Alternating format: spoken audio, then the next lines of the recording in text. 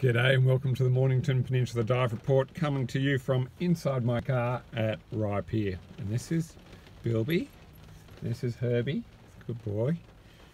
And look, just looking at the conditions right now, this is basically as bad as it's forecast. It's a little bit breezy out there and it's raining, but it's actually quite diveable. So if you're out there under the pier right now, it'd actually be all right. Not so good for snorkeling, but scuba would be fine. So look, Saturday is actually going to be much better than this, and that's your best day.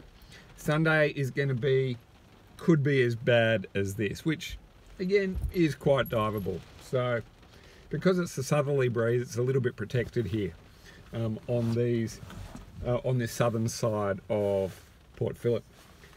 But next week, Monday and Tuesday, they're looking really good. So really calm winds, and the rain's going to go away.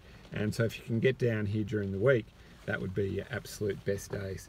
Look, I'm going to organise another marine debris and Undaria pickup for Portsea Pier next week.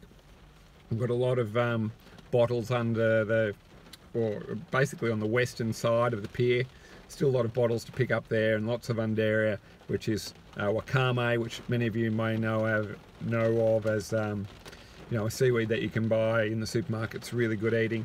It's also called Japanese seaweed, and it's good eating, but it's an invasive species here, and it's competing with the native kelps and all the other life that live on the pier pylons. So please join me next week, probably during the week, if you can possibly get away from work, to come down and help me clean that up.